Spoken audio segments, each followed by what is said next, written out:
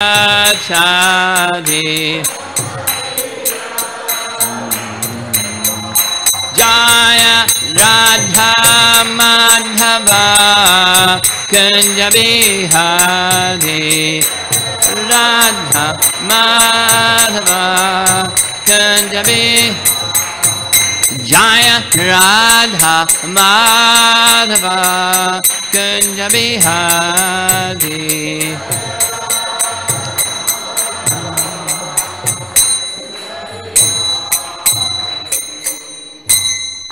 Jayom Vishnupad Paramahamsa Parivijakacharya Astatarasatasi Srimad His Divine Grace A.C. Bhaktivedanta Swami Srila Prabhupada Ki Ananta Koti Vaishnavrinda Ki Kishore Kishori Ki Jai.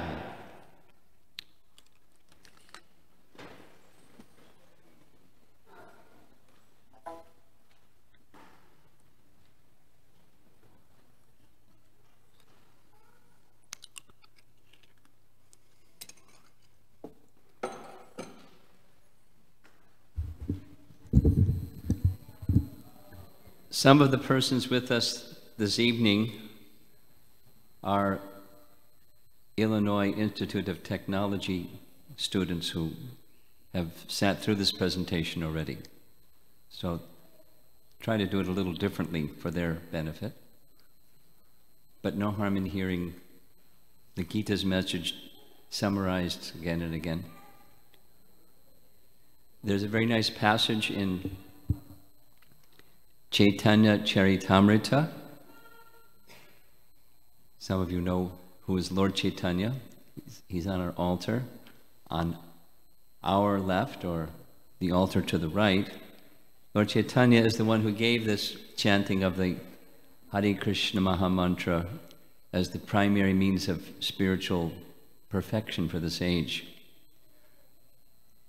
So in the biography, one of the primary biographies of his life, it describes that he was living many years, over half of his life, in Jagannath Puri, and he would rise very early in the morning and go to the temple of Jagannath, attend the morning arti, worship of Lord Jagannath. From the pujaris, he would receive Jagannath Prasad. Then he would straight away go to visit his dear devotee, Haridas, and he would give Haridas Thakur the Prasad of Lord Jagannath. And they would discuss topics of Krishna together for some time. And then he would go to another temple, a temple of Gopinath, called Tota Gopinath because it was in a garden area. And there he would see the deity of Gopinath and chant and dance in ecstasy, and then he would sit and hear from one of his dear devotees, Gadadhar Pandit. And Gadadhar Pandit would recite Srimad Bhagavatam every day for some hours. So Lord Chaitanya would sit and hear Srimad Bhagavatam from Gadadhar Pandit, which must have been really amazing experience. And the author or biographer of Chaitanya Charitamrita says he would hear the pastimes of Prahlad Maharaj and Dhruva Maharaj from beginning to end, and when it was ended, he would say, "Say it again, say it again." Not like, "Have I ever heard that one already? Give me another one." Something I haven't heard yet. That is to say, spiritual topics are like an ocean that has no bottom. Even oceans have a bottom, but the ocean of transcendental knowledge has no bottom. You just dive deeper and you can't find the bottom. So hearing spiritual topics again and again is nice.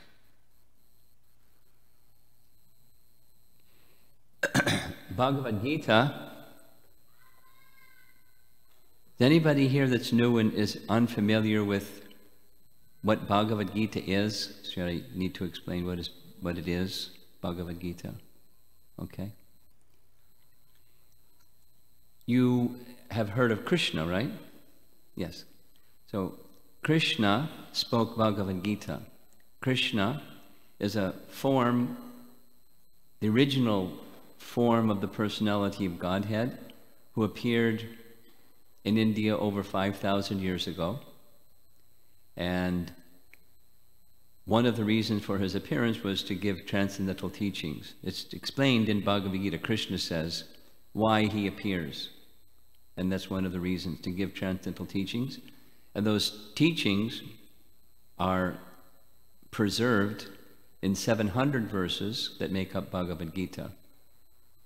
There's many things to say, but it's a classic text written in Sanskrit that's endured over these thousands of years as a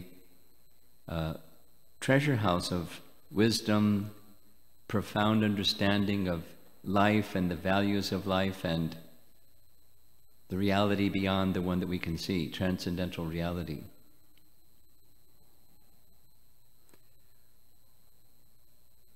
What the Bhagavad Gita is many things. It can be described or analyzed in many different ways.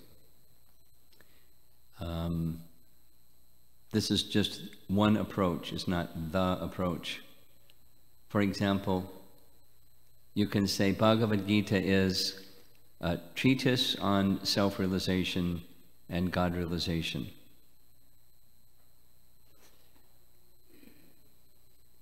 Little Prabhupada story. Prabhupada, that's, when I say Prabhupada, that's seated on this raised seat.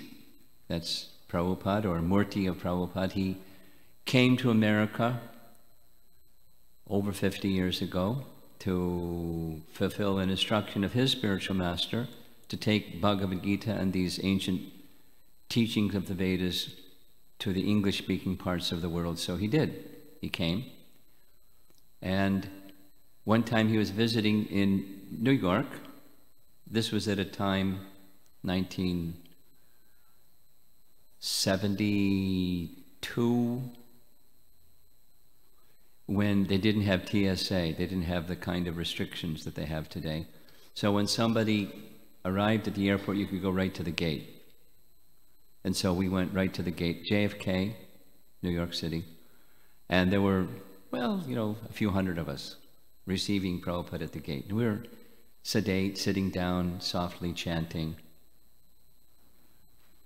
A little bit before, you know, singing and dancing, but sitting softly, chanting, until the plane arrived, and then everybody stood up. And then when people started coming off the plane, it wasn't just standing up, it was dancing and dancing, and then Prabhupada came out the gate.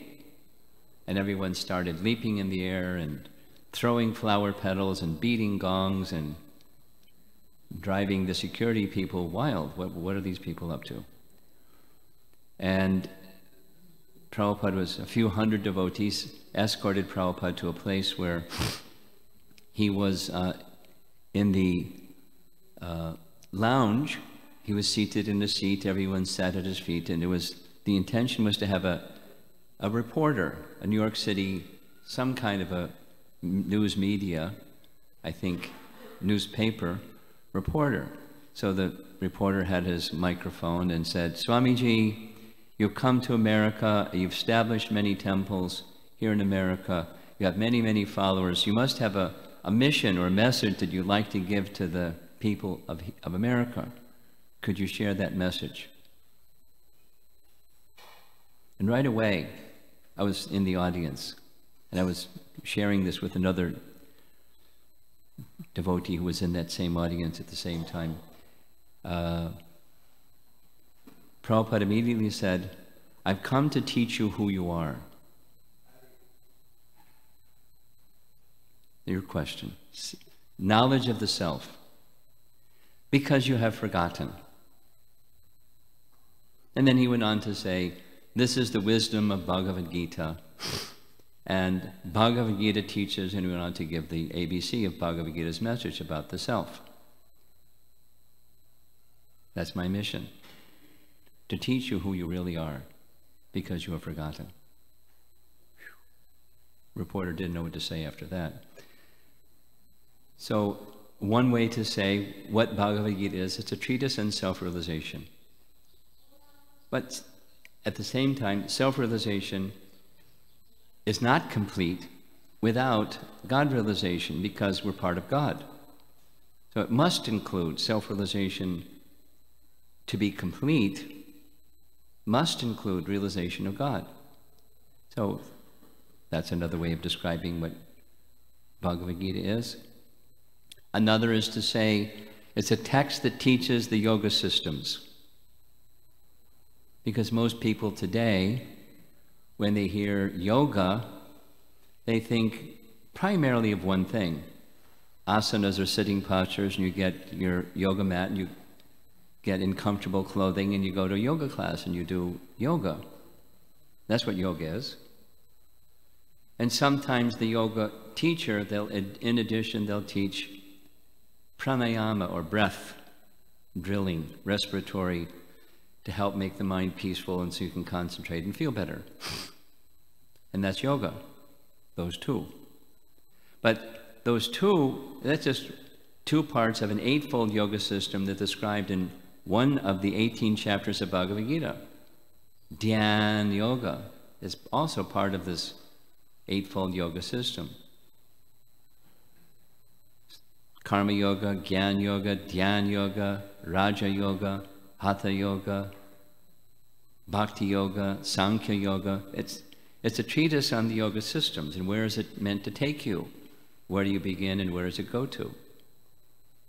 So it's a treatise on the yoga systems.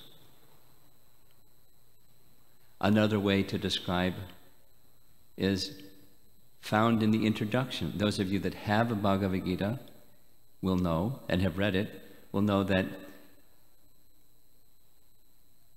about 180 years ago or so, one of the teachers in disciplic succession, prior to our present time, wrote a commentary on Bhagavad Gita and says, Bhagavad Gita is describing 5 things. That's another way of analyzing. It's describing the living entity, the self, describing Ishvara, the controller of everything, time, kala, activity, karma, and material nature, prakriti. Bhagavad Gita is a study of those 5 topics. You mix them all together, you get everything that exists, that we can perceive, and beyond what we can perceive. So that's another way of analyzing what Bhagavad Gita is. An analysis of those 5 elements of existence. So this is yet another one. And it can be unlimited. It's just a lens through which to look at the teachings of Bhagavad Gita. And in a moment I'll explain why these 6 are identified, because there could be more than 6 or another set. Bhagavad Gita is, while it's teaching, for example, meditation as one of the yoga processes found in chapter 6, Bhagavad Gita, it interestingly takes place on a battlefield.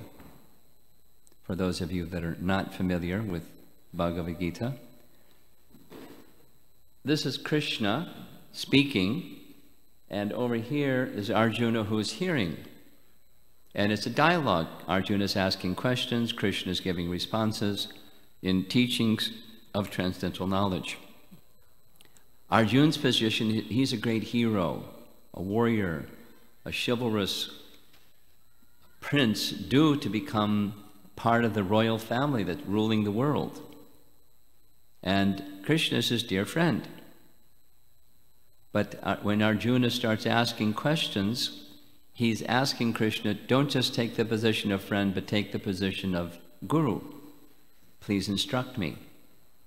What is my duty? How am I to decide what I should do in this perplexing circumstance?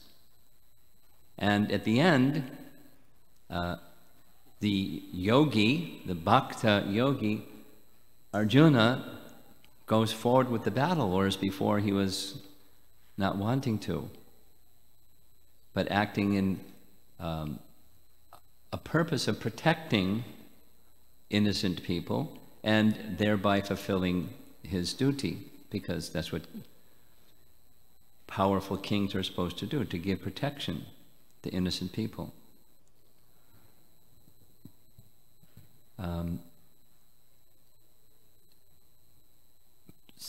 This is a picture of the cover of Bhagavad Gita, or one of the editions of Bhagavad Gita, recent publication. And it stands through all these hundreds of years, centuries, as an outstanding literature for philosophical and spiritual wisdom. So the presentation this evening is going to cover these 6 points, and they this way.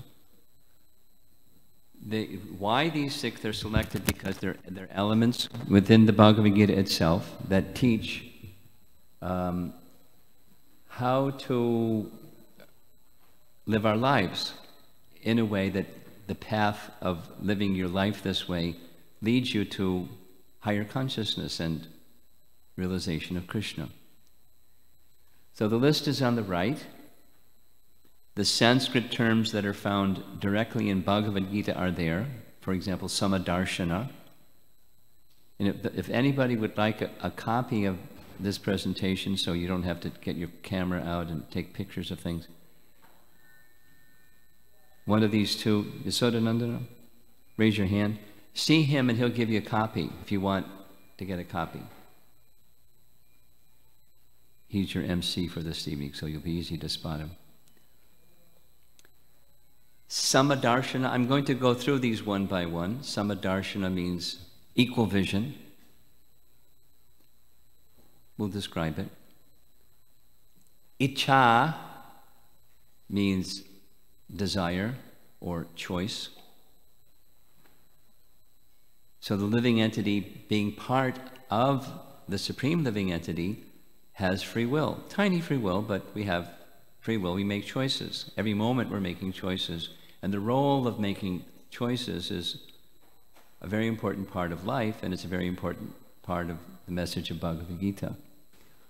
And when making choices, it's encouraged in Bhagavad Gita to live your life or make choices in such a way you minimize the pain and suffering of other living beings, simply due to your existence.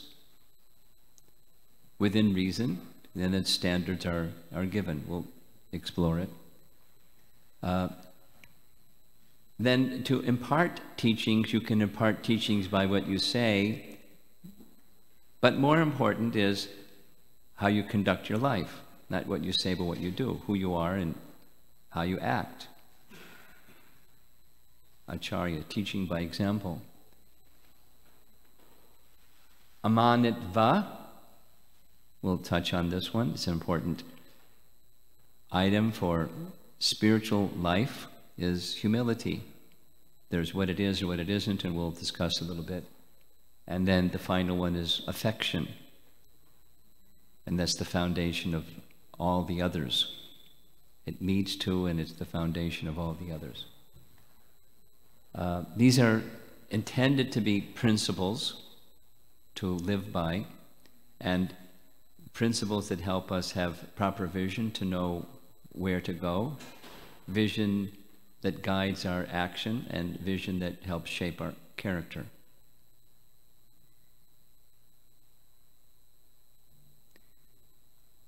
There's so many things to say about Bhagavad Gita, it's hard to not say them. Real education, because reading Bhagavad Gita it's education, it's spiritual education from the supreme educator, Krishna, to his dear devotee Arjuna, but really the intended audience is us. So it's teaching us character. Real education is character development. Education that doesn't have character development is abusive, or it's misleading, or it's hurtful, not helpful, it's very problematic. So there must be, and it does, the Bhagavad Gita presents these principles to live by so that proper character can be shaped and we can live our lives progressively towards spiritual elevation. That's what the image is showing. Here's the fellow over here deciding to ascend the staircase, and up there, that's Krishna. An important part of the whole of Bhagavad Gita, kind of underlying all of these principles, is bhakti. Bhakti commonly is translated as devotion, but it's more than just devotion. It's activity or service in a mood of devotion to the object of love, Krishna, a loving exchange with Krishna expressed in the form of loving service. So these values and character that's being passed on by Bhagavad Gita, or via the teaching of Bhagavad Gita, has as its basis and support bhakti. And with these values in place, then it helps us understand how to conduct the activities of life in relation to the Supreme, including all our activities with others and the world around us. You know, harmony with God and harmony within nature and other living beings. That's the practical result. So we'll take a little journey with Srila Prabhupada as he guides us through these teachings of Bhagavad Gita. We'll hear the teachings of Bhagavad Gita, but relying upon the guidance we receive from him. So here's the first of the 6 principles, Sama Darshana. Those of you from India, you know what darshan means. When you come before the deity, it's let's go to the temple and have darshan. Deity, darshan means seeing the deity. So Sama Darshan is seeing with equal vision all varieties of life. Along the windowsill, there's a whole bunch of plants. And then interestingly, right in the floor over here is a big tree. And that tree's been here since I've been here, I don't know, some number of years. They trimmed the tree down a bit. I felt bad for the tree, poor tree. But trees have the capacity, their limbs grow back. Ours don't. But so there's a living entity that's attending kirtan every day, so many times a day. How fortunate. How fortunate. For years, every day in and day out, he's hearing.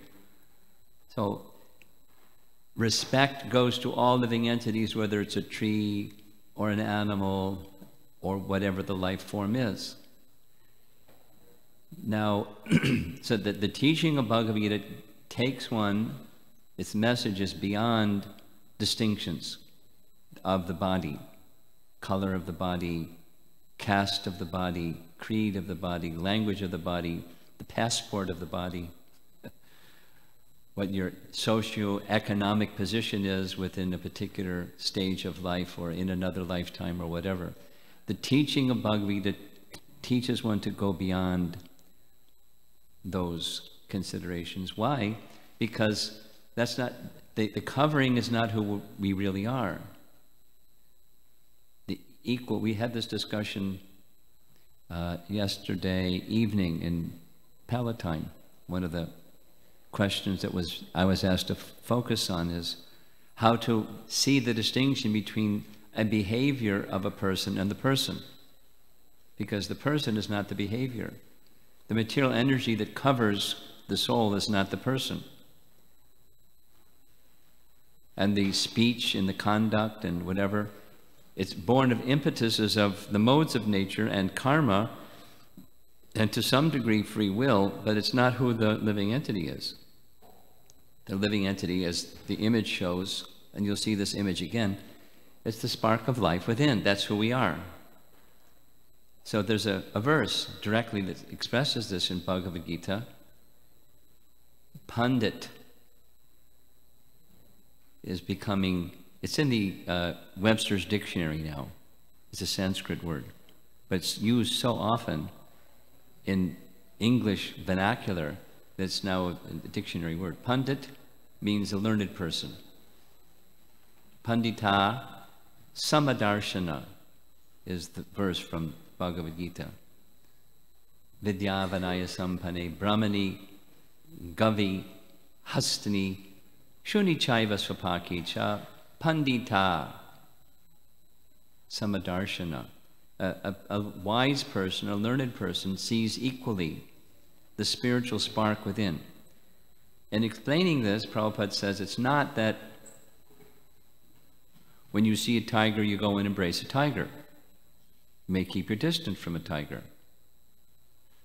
So behavior is appropriate for the embodiment. You still recognize differences of embodiment, and you act appropriately for the embodiment. But that's not the self. It's not the true person. The true person is this spark of life within. And based upon that true person being the spark of life within, that's the basis of equal vision. Like the tree over there that's hearing the kirtan. The form of life is not human, but the spirit soul is getting enormous spiritual benefit just standing there and hearing kirtan every day. The equal vision principle allows us to see other entities also as persons, because the person is not the body, the person is the soul. So, quote, personhood is embodied by all living beings, and so that respect goes to the living being within. Another graphic image that says the same thing. Dignity isn't only meant for humans, but all forms of life. We're meant to demonstrate dignity towards all. That's a consequence of the teaching of Bhagavad Gita. You see that these values then fill out a way of life. Okay, so that's the first of 6. And the second one is Icha. Icha literally means desire. Here it's being presented as choice. And living entities, because we're part of the supreme living entity, we have free will. Whatever qualities are there in the whole, the tiny part has. But tiny. For example, when at the very beginning of Bhagavad Gita, Arjuna makes a choice of asking Krishna what to do. He doesn't have to, but he chooses to ask Krishna what to do. And at the end of Bhagavad Gita, Krishna also honors the free will choice capacity of Arjuna and says, I've explained everything, I've responded to your questions, and now you make a choice. You do what you feel you must do. There's no force or imposition upon Krishna because now he's the teacher or he's God giving teachings to his dependent. There's no force involved at all. Rather, he speaks openly, truthfully, and with very evident affection for Krishna, and similarly Arjuna, for affection for one another.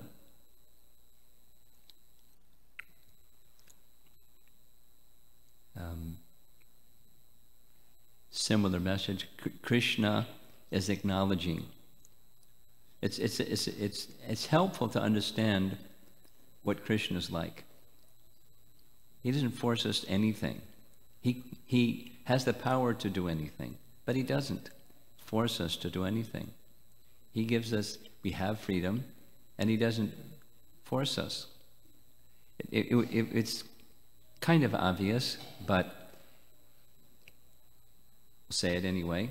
In the state of perfection, in this state of perfection, there's condition of love. Love of the Supreme. And I've been asked this question at least 50 times. If misuse of free will is the cause of our problem, why doesn't Krishna just take free will away from us? Because then we wouldn't have a problem. But then we also wouldn't have love. Because love is, you can say yes or no. If you can't say yes or no, there's no love. Like somebody grabbing you by your shirt collar and saying, look, love me or else. And there's no or else. All right? Yeah, okay. I love you. I love you. That's not love. There's the option to say no. So in the state of perfection, there's the option to say no. Instead, we just say yes. But supposing we say no, well, Krishna doesn't take the option to say no away from us. He could, but he doesn't, because it's our nature. And the nature in the pure state, once again, is a condition of love. So he invites us. Please come and join a loving relationship with me. And we can say yes or no. Literally, our acharyas speak like this, but it's also, if you think about it carefully, it's true. At every moment we're making choices. Now, the range of what we can choose might be very limited. It's limited particularly by guna and karma. For example, we may choose, I want to be a millionaire. Go ahead, choose it. And it may or may not happen, just because we choose it. And according to the teaching of Bhagavad Gita, the more that one goes down in terms of bad karma, bad activity has bad consequences, and darker modes of nature, the mode of ignorance instead of the illumination of knowledge, our options get shorter and shorter and shorter and shorter. Those of you that are from India or have been to India, an image that makes a lot of sense to me is a cow is taken out each morning by the people that own the cow to some place, and they have a rope. They put one end of the rope in the ground in a stake, and then the cow can eat grass within a certain circumference, out to that range and then into that range, and that's it. That's the freedom. And the longer the rope, the more they have the option for eating more grass in different places. Or the shorter the rope, the less. Similarly, living entities have a longer or a shorter rope based on our karma and our past association with the modes of nature. The mode of goodness allows more freedom. Good karma allows more freedom. Although voluntarily we accept some restriction, it looks like, oh, it's too restrictive. But it allows more freedom, actually. Freedom of the spirit and freedom of choices. Now, we may choose to say no to some things, but we have the option at least to say no. We have freedom. Anyway. Choice is an important topic, and how to exercise proper choice according to proper values that elevate consciousness, as opposed to the other kind that degrade consciousness.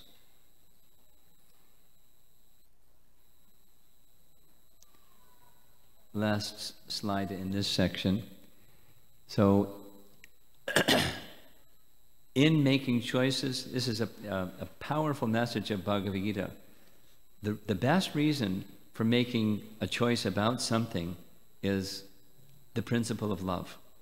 And when that principle of love is reposed upon the Supreme, making choices that are pleasing to the Supreme, pleasing to Krishna out of love. In this past week, I've had 5 or 6 discussions about people trying to become vegetarian and wanting some support in becoming vegetarian, mainly college students. So you can start here or here or here or here. But like, you shouldn't kill animals because animals have to suffer, so be nonviolent and be vegetarian. Or it's better for your health because medical studies show it's better for your health.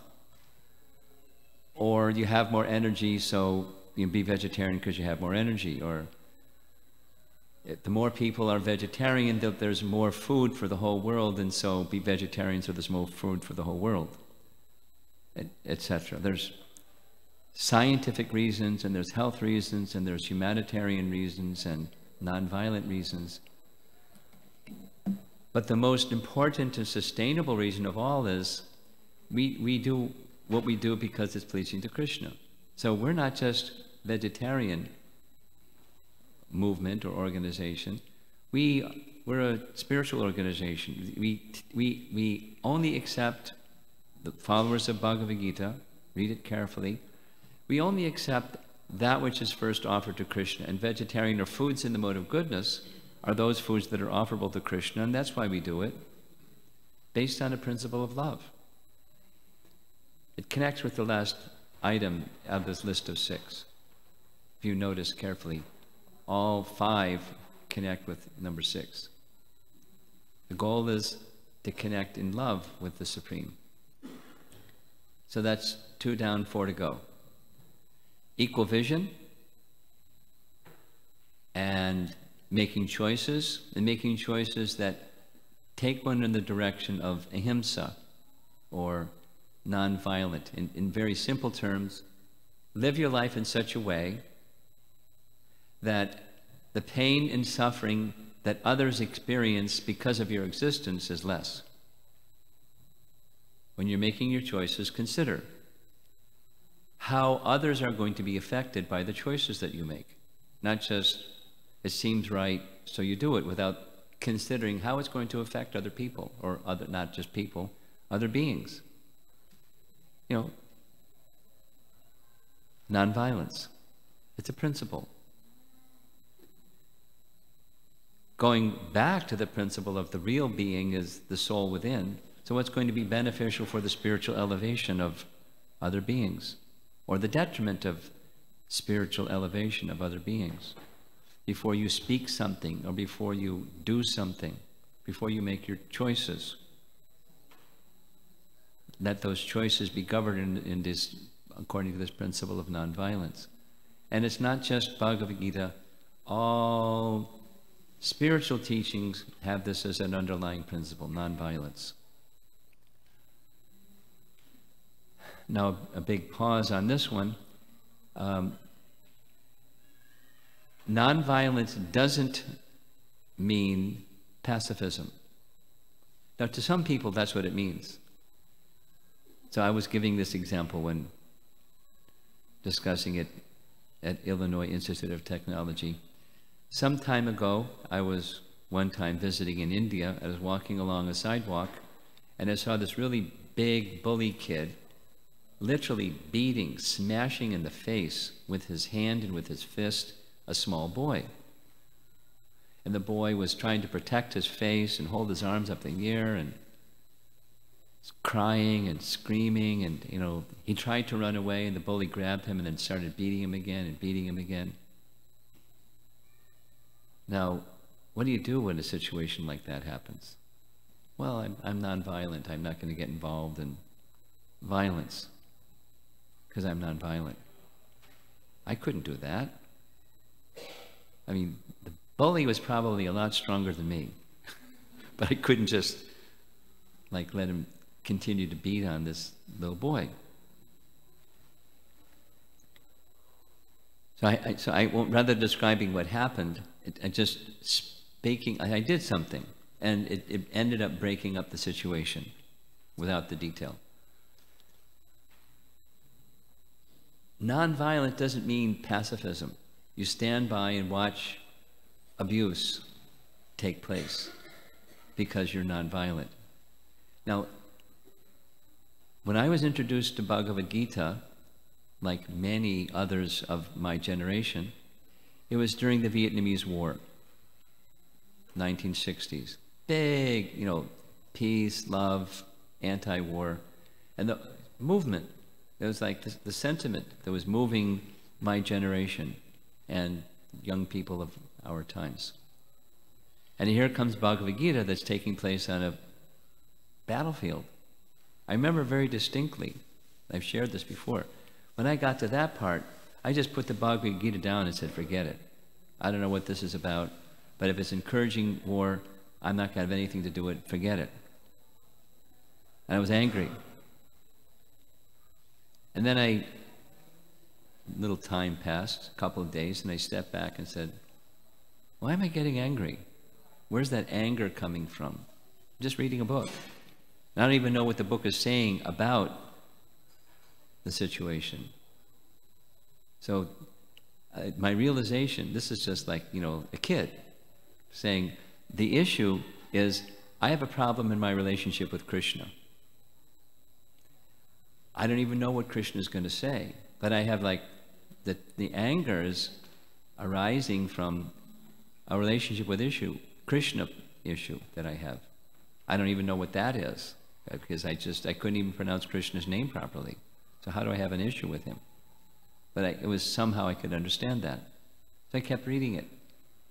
And then gradually I could understand this point. And of course, in discussing Bhagavad Gita with people of I say my or our generation, it was a big deal. It's not about pacifism. When there's necessity, then protection requires proper use of language, proper use of action, so that innocent people don't have to suffer. Violence, or its counterpart, nonviolence, is not just behavior, but it's speech, cruel words, not acting in such a way that others feel distressed or confused by what you're doing or saying. Another interesting teaching that's presented, particularly by Prabhupada in his purports, is withholding knowledge. The example I gave, and we're halfway done. The example I gave was, supposing somebody's a medical doctor and they did their day at the hospital or clinic and they're walking home. They have their little black bag that has all their medicines and medical stuff in it. And as they're walking, they see somebody on the sidewalk hemorrhaging and writhing in pain and moaning. And the doctor just caused that. But he can do something at least to stop the bleeding and maybe help the person get to an ambulance and get medical treatment, or maybe there's something in his bag that can help. But he just keeps walking. So it's a kind of violence. If you have that means that can help people be relieved from suffering and you don't, it's a kind of violence, indirectly at least. So the opposite of nonviolence is give knowledge. And the ultimate source of suffering is material existence, so give knowledge how to relieve others from material existence. That's nonviolence. That's a nice principle to live your life by. Receive the means of relieving yourself and others from material, share it with others. That's nonviolence. Okay, so I'll just step back and say what we're doing here, these are principles or values that are woven within the text of Bhagavad Gita to help us lead a better life towards the goal of our eternal relationship with Krishna, this self-realization, God-realization function of human existence. So samadarshana, seeing with equal vision because of the spiritual reality of every living entity, every living being. Making proper choices, making choices according to principles of nonviolence. Now the third one is Acharya principle. Acharya principle is teaching others by example. There are these Sanskrit terms, prachar and achar. Prachar is what you say, achar is what you do. So you can teach by what you say. But it's really sad if you say one thing and do another thing. It's called the hypocrite. People don't like hearing from hypocrites. They like to hear from someone that what they say is what they do. It's who they are, both. So within Bhagavad Gita, this acharya principle is prominent. Like, for example, yad acharati shreshtas tad eve tarorjana. Krishna says to Arjuna, whatever great people do, the whole world follows. Achar is in that verse. So be an acharya by example what others should do. Spiritually minded people have as an opportunity or a responsibility. You may not be able to speak to everybody, but you live your life and live your life according to the teachings of Bhagavad Gita. It's very powerful. Here's an image of Srila Prabhupada with Professor Durkheim. He's was a professor of Eastern philosophy at a prominent university in Germany. And when Prabhupada was visiting in Germany several times, Professor Durkheim came for these morning walks every day, and there's recorded and transcribed conversations between the two. Very nice man, very gentle, very much appreciating Prabhupada. And frankly, he explicitly says that one of his appreciations was he didn't just have high teachings, but he showed by example what his teachings were. And therefore, he had faith and confidence in him and had a wonderful learning experience through the example that Prabhupada gave. Here's an image in Hawaii where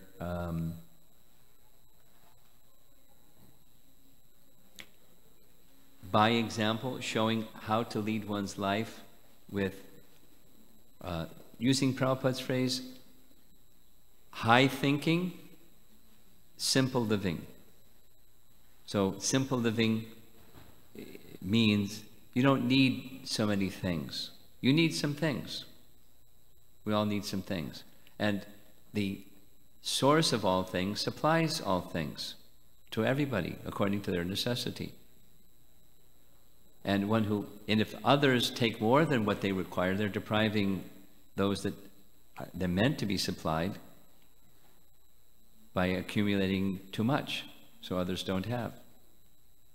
So as an acharya-like person, one who's teaching by example, they live simply, not Spartan or extreme or radical, but not accumulating, over-accumulating things. How many pair of shoes do you need?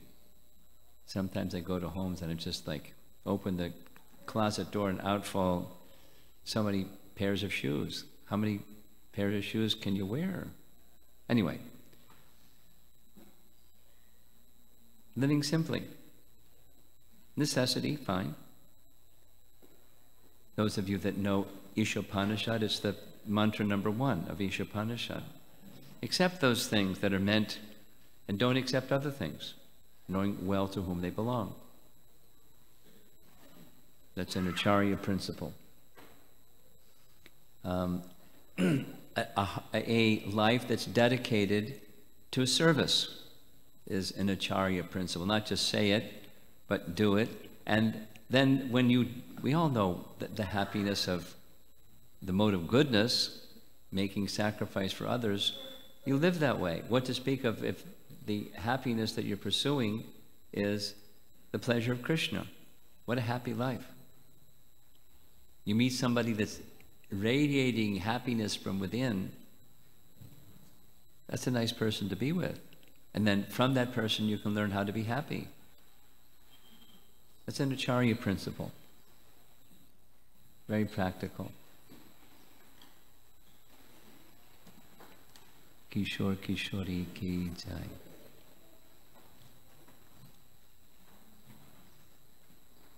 Yashodananda, how am I doing with time?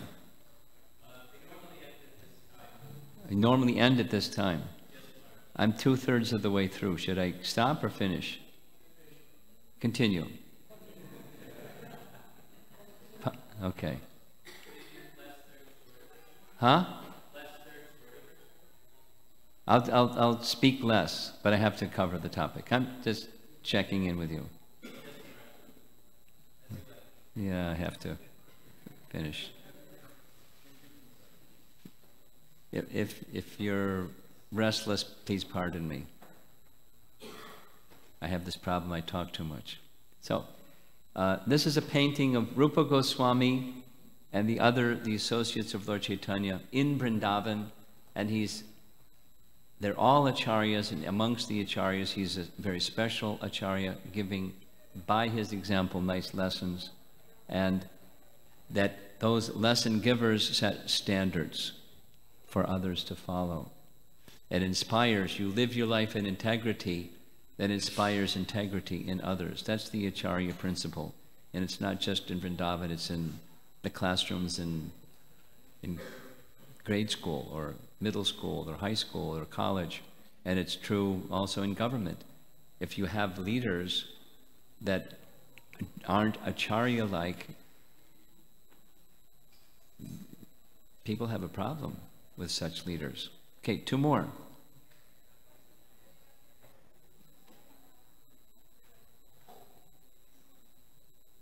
Two more. So, amanitva is a word that comes from chapter 13 Bhagavad Gita. In chapter 13 of Bhagavad Gita, it's a review of things already taught, where Arjuna asks Krishna 6 things. And one of them is, what is knowledge? So when Krishna begins explaining what is knowledge, it's a long list, 27 or so things, and the first on the list is this one. Because how can you have knowledge if you're proud? Or how can you receive descending knowledge if you Mr. Smarty Pants and you think you already know everything? Because ascending knowledge cannot reach transcendence. Descending knowledge discloses transcendence. So there has to be humility. Here's that same image again. It's essential for any progressive spiritual path that not low self-esteem, but humility. Humility means understanding who you are, very simply. Prabhupada said, Krishna consciousness is very simple. 3 sentences. God is very great. I am very small.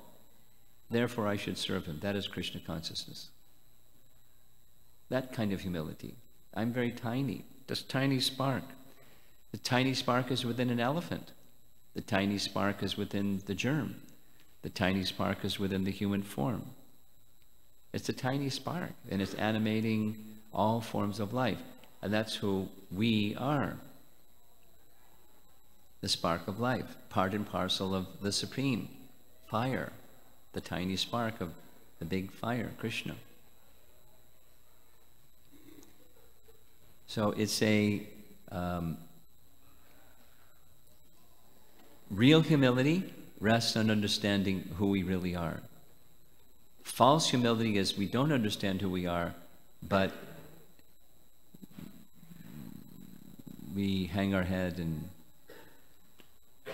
that's not real humility.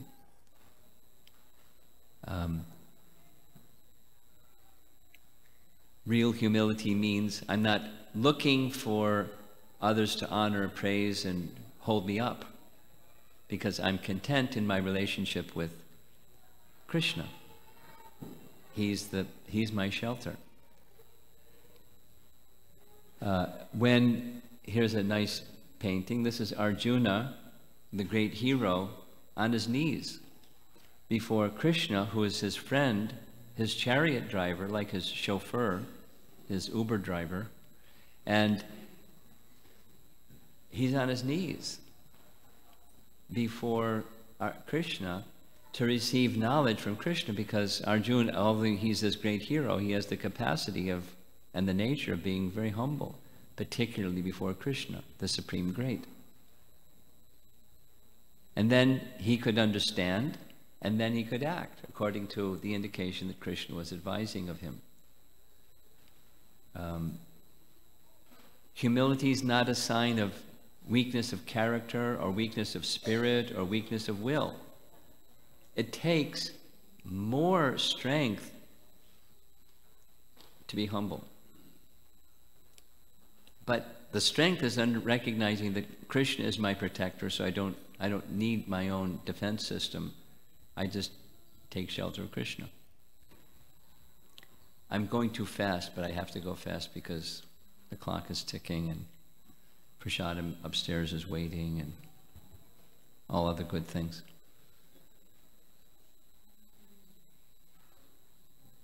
Okay. A nice little poetic last slide for this section is humility perfumes, like this little fellow holding a flower.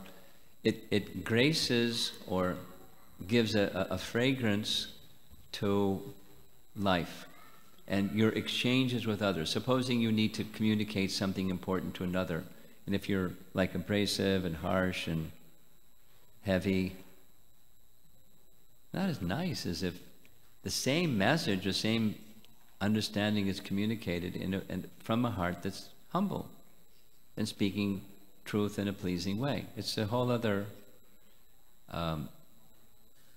facet or feature of transcendental life, humility.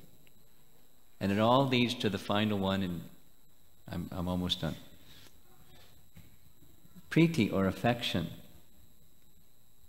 This word priti is found in one of the essential verses of Bhagavad Gita, where Krishna says, he gives the intelligence by which one can come to him unto those who are engaged in his service with love.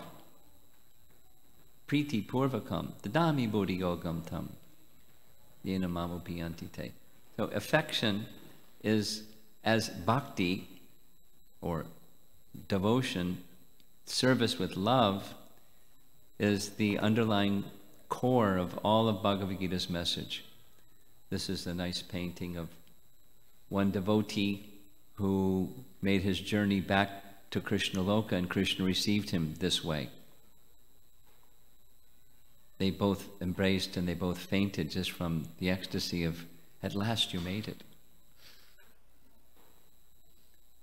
Within Bhagavad Gita, Krishna is speaking to Arjuna because Arjuna is the dear friend of Krishna and devotee, and Arjuna is able to understand everything because of that same reason, the affection, the bond of love between the two. So now we can read Bhagavad Gita and maybe we'll understand something, but we won't understand all of what Arjuna understood because the relationship of love is not the same. But as our relationship of love grows, or bhakti grows, then we'll start to understand more than we used to understand when we started reading Bhagavad Gita.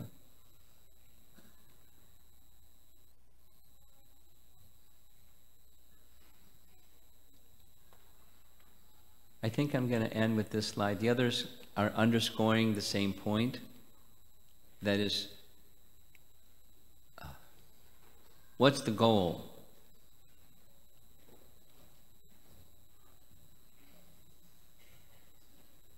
I'm going to tell a story. It's a short story. Real short. When I was a college student, there was a devotee that ran or conducted a little center at the college where I was going to school. His name was Rupanuga. Rupanuga was is a disciple of Prabhupada. And then later the same Rupanuga, after several things happened and I was in New York, Rupanuga became the president of New York, but he was always interested, as was I, in reaching out to college students. So he was really excellent and at speaking, public speaking.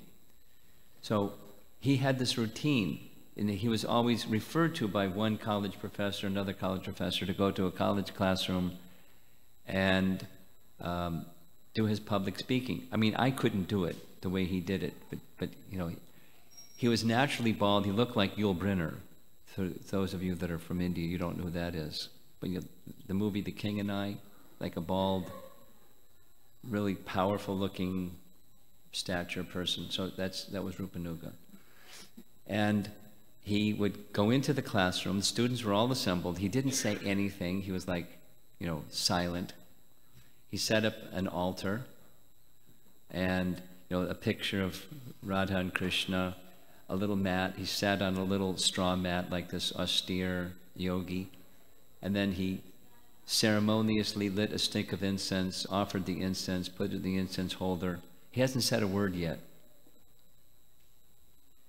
He looks at the audience, looks around, and his first words are, "What's the highest truth you know?" Like, where's this guy coming from? What's the highest truth you know? And he, you know, would ask it in different ways until he would start a dialogue.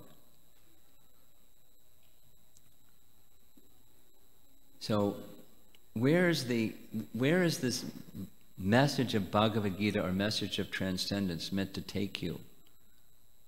Truth in the Vedic sense means where something comes from. The search for the absolute truth in Vedic language is, what is the source of everything? Whatever that is, that's the source of everything, that's the highest truth. That's what he was asking. What's the source of everything? And so that came out in the course of the discussion, but when reading Bhagavad Gita, what's the purpose of it? And the sixth item is, the purpose of it is to develop the capacity of divine affection for who we really are, who others really are, and who the Supreme, who's the source of us and others, really is. Affection for the spiritual element of life, the spiritual dimension or component of life. Deep feeling of love in service to the Supreme and thus to the parts and parcels, all living entities.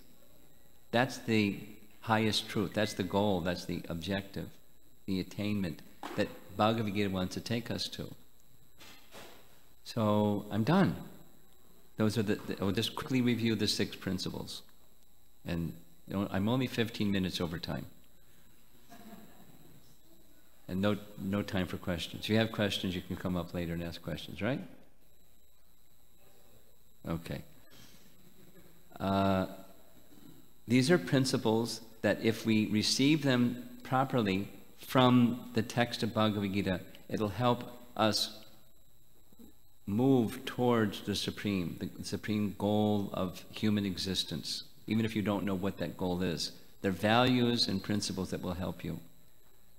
Samadarshana, seeing other living entities, beings, not just humans, with equal vision. Seeing differences, acting appropriately, but at the spiritual core is equal vision. Making choices that are going to help us ascend to higher stages of consciousness, and then we'll have more freedom of making wise choices. Acting according to the principles of nonviolence. Acting according to the principle of showing others by example what that higher standard of life is, the higher purpose or mission of life is. This last one is affection. Underlying all things is this attainment. I skipped number 5. What was number 5? Huh? Humility. Amanitva. Humility. Okay. So, thank you for being a patient audience. Thank you, Sadananda, for not giving me the hook and dragging me off stage. And Prasadam is waiting for you upstairs after you stay for the announcements. Hare Krishna.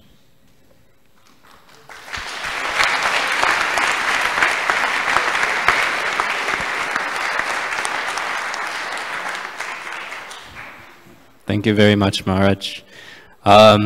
Just a few things. Next weekend, Saturday, April 22nd, and Sunday, the 23rd, we will be having our monthly Sankirtan Festival. So you can get more information at the book table in the lobby. Otherwise, there will be details in the regular weekly email from the temple. Also, mark your calendars. Tuesday, May 9th is Nrsimha Chaturdashi.